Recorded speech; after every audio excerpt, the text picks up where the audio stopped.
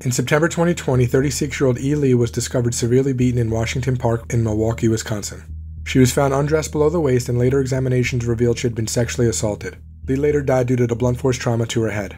17-year-old Kamari Lewis and 15-year-old Kevin Spencer emerged as the primary suspects and were charged with first-degree intentional homicide and first-degree sexual assault. A video on Lewis's phone showed the duo punching Lee while she was on the ground. One witness, initially claiming to be a bystander, later revealed he was present during the assault and provided a statement about the teenager's involvement. Another pivotal piece of evidence came from the mother, who reported a video her son received via Facebook Messenger showing two boys assaulting a woman. Witnesses recounted that the teenagers approached Lee for money and, upon her refusal, escalated their harassment into violence. Lewis, however, attempted to downplay his involvement and suggested that Lee had consented to the sexual acts, a claim that was contradicted by the video evidence. Kamari Lewis was sentenced to 26 years in prison and 19 years extended supervision in June 2023. Kevin Spencer was sentenced to 32 years in prison and 20 years extended supervision in August 2023.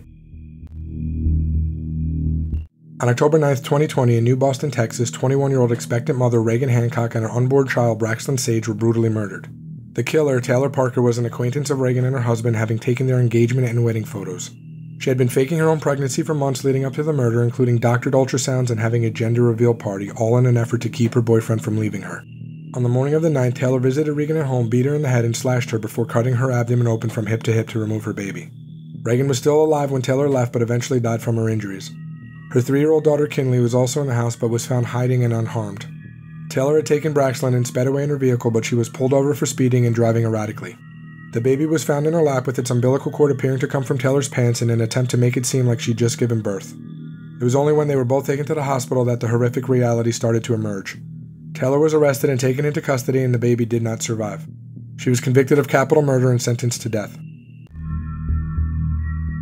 On December 19, 1979, 18-year-old Michelle Martinko was brutally murdered in her parents' car in the Westdale Mall parking lot in Cedar Rapids, Iowa. She had been stabbed 29 times in her face, neck, and chest. Michelle had gone to the mall that evening to purchase a new winter coat. When she wasn't home by 2 a.m., her father reported her missing. The police then found the car in the parking lot of a JCPenney. There were no fingerprints at the scene, and Michelle hadn't been robbed or sexually assaulted. The brutal nature of the crime seemed very personal to detectives. They followed up on hundreds of leads, but the case went cold for decades.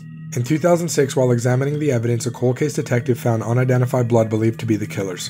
A DNA profile extracted from this blood was registered in the National DNA System but yielded no hits. In early 2018, the DNA information was uploaded to a public genealogy platform, leading to a familial DNA connection. Later that year, DNA was discreetly gathered from an Iowa resident named Jerry Lynn Burns.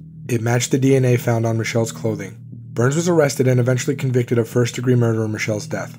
On August 7, 2020, Jerry was given a life sentence without the possibility of parole. On April 21, 2022, Alex Eckert was found shot to death in his Minot, North Dakota home. The prime suspect in the investigation was 26-year-old Heather Hoffman, who was stationed at Minot Air Force Base and shared a child with Alex. They had been in a bitter custody battle, and a judge had recently ordered Heather not to restrict Alex from seeing their child.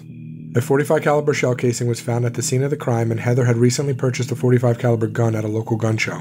She was arrested and went on trial for murder. The prosecution showed that Heather had purchased one-way plane tickets for herself and her infant daughter, suggesting a plan to flee.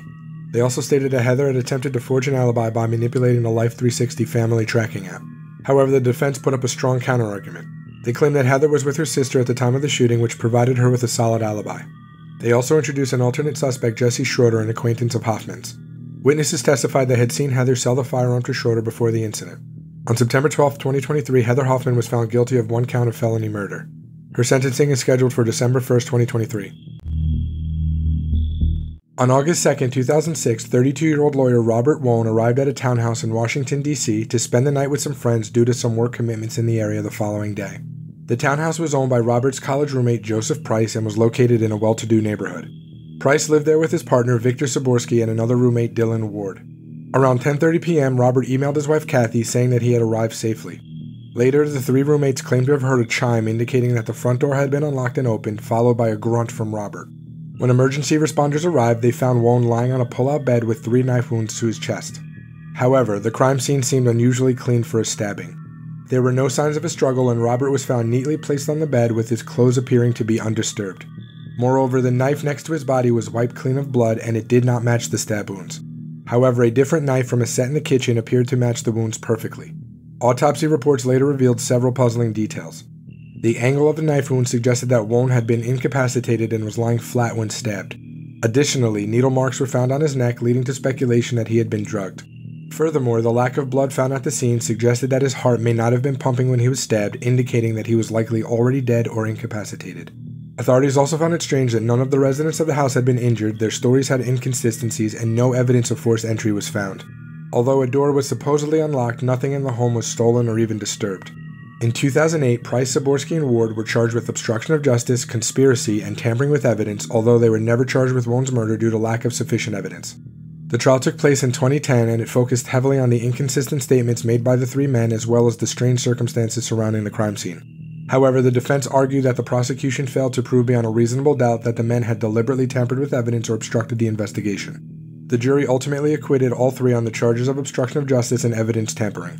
Despite exhaustive investigation and trial proceedings, the case remains unsolved. No one has been charged with the murder of Robert Wone, and questions about what happened on that fateful night remain unanswered.